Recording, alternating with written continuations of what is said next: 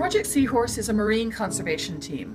We're working to ensure that the coastal oceans are healthy.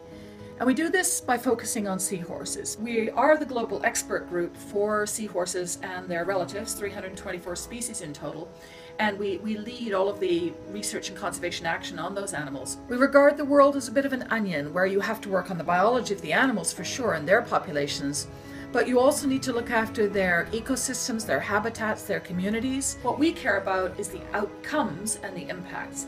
How have we changed society and how has that helped the ocean?